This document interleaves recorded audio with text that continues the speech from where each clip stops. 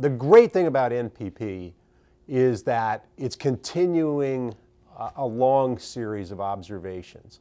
The OMPS instrument is continuing the measurement of ozone, which has a long history from the 1970s.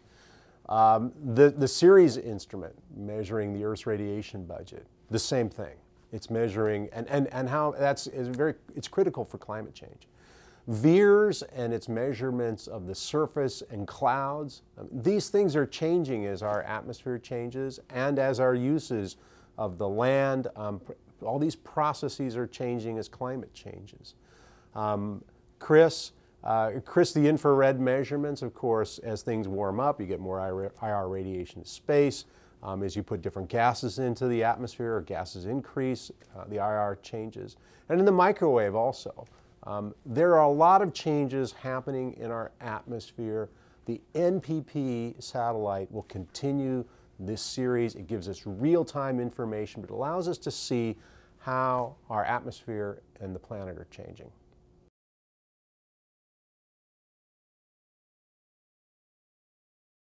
There's a lot of interconnecting systems that all require measurements to try to understand.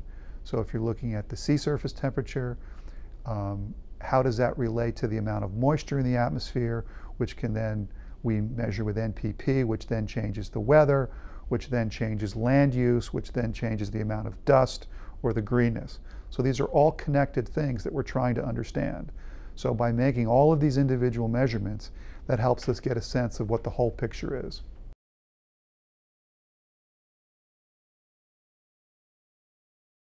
If we can provide very quick response to changes that are taking place on the surface, then these data become extremely useful for the operational community that are dealing with disasters or major events. So for example, by monitoring the drought in different parts of the world, food aid can be allocated to relieve famine and help people from suffering because of shortages of food.